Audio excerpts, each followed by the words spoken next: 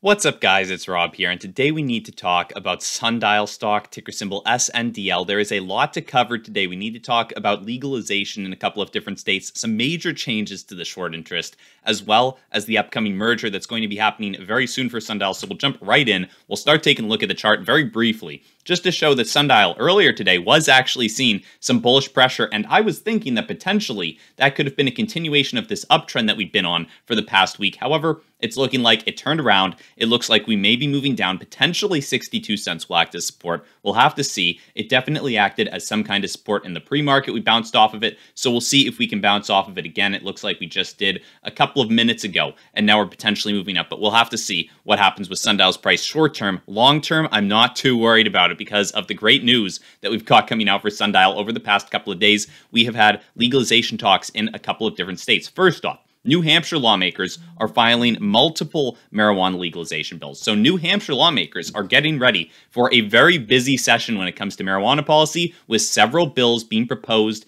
in recent days, including one from key Republican committee chairmen and other leaders. So they have 6 different measures to legalize cannabis for adult use that have been pre-filed for 2022. So it's looking like we'll probably see that in New Hampshire at least.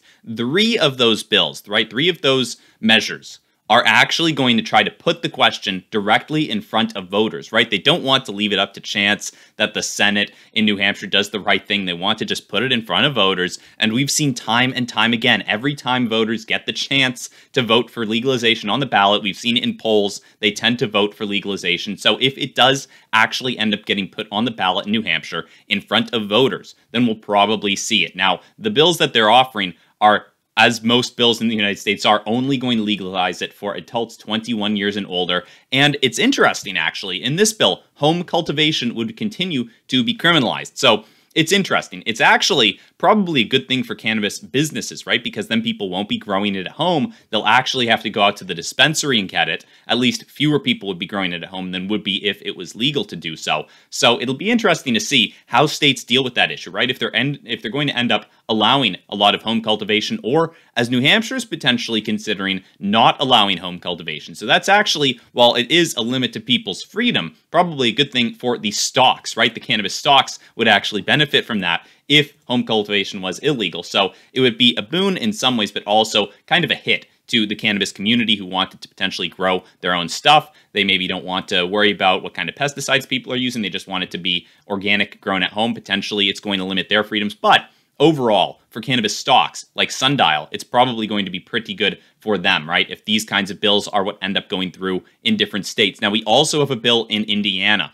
where GOP or Republican lawmakers are also filing legalization bills. So a Republican Indiana lawmaker announced that she will be introducing a bill to legalize cannabis both for recreational and medical use. Also, it would just apply to adults 21 and older, as pretty much every bill in the United States does. And this would be mirroring the neighboring state of Michigan's cannabis laws. So they're essentially just taking Michigan's cannabis laws and making them their own if this bill ends up going through. And it would also, once again, establish a medical program. And we don't know quite yet what the text of the bill is going to look like. But once again, this is not the most important part, right? It doesn't matter specifically what each state is saying about legalization. What we really care about is this overall trend that Indiana, New Hampshire, a bunch of other states are legalizing cannabis. And you can actually see on the map right here where cannabis is legal, what states it's legal in. And you can see the states that are outlined in black are where it's fully legal. Green is some form of legalization or decriminalized, which typically amounts to not very much, right? When you're looking at these green states,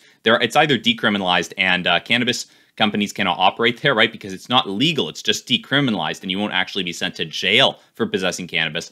Or it's medical use only. So if it's a darker green, medical use only, and really you're not getting that many medical patients, right? There's some medical need for it, but it's still kind of tough to get. And overall, you see a lot more consumption of cannabis when it's fully legal than you do when it's just medically legal. So there are still even a bunch of gray states where there's only CBD use, still a couple of orange ones hanging out where it's fully illegal, even CBD. But these gray states are pretty much nothing, right? The CBD only, I mean, who is using that, right? So, I mean, maybe there's some people, but overall, we're waiting for this whole map to become black. I think that that's probably going to be the trend that we see going into 2022. I think a lot more of these states are going to become black, especially as the issue is put in front of voters, right? I think a lot more people are going to vote to legalize cannabis rather than keep it decriminalized or for medical use only. And we're already seeing that. People are pre-filing bills to get this stuff pushed through. People are considering putting bills in front of voters so that voters can decide for themselves. And we're about to take a look at the very interesting change that we saw in short interest right after we look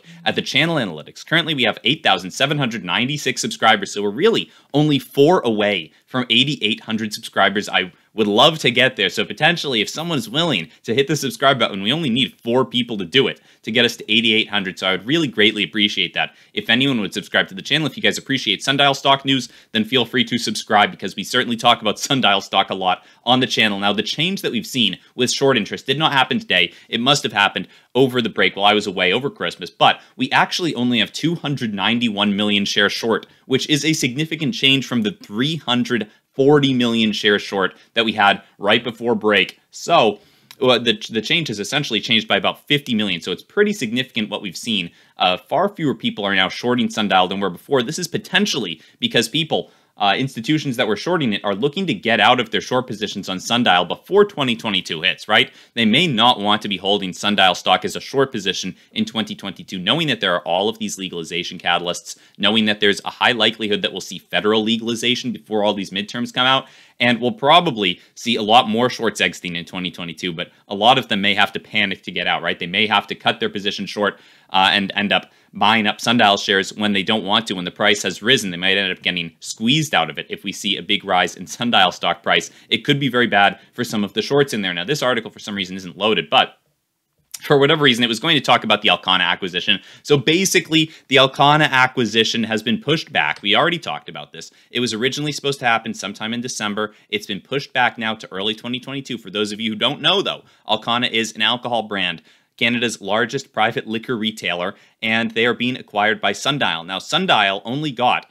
or rather Alcanna only got enough votes. About 56% of the vote came in, and they need about 65%. So that's why they decided to delay the Alcanna acquisition meeting. So we're going to see that meeting happen on January 7th now. And that is when Alcanna shareholders are going to come together and vote whether or not to go through with the merger with Sundial. So I expect this merger will probably go through. The reason they delayed the merger vote was because they needed some more time to collect some more votes, and they only needed about 10% of the votes to show up, right? So I expect that they'll probably have that by January 7th. So something that you'll want to keep your eye on is January 7th. You'll want to watch out for the Alcanna acquisition. We'll definitely be covering it on the channel when it goes through. Hopefully, Sundial will end up acquiring Alcanna because that would be a great acquisition for them to have. It would diversify their portfolio. They wouldn't just be in cannabis. They would then be in alcohol as well. So that would be a good diversification for them. So we'll be keeping a close eye on Sundial stock around the 7th. We could probably expect the stock price to be moving up around then is my expectation, right?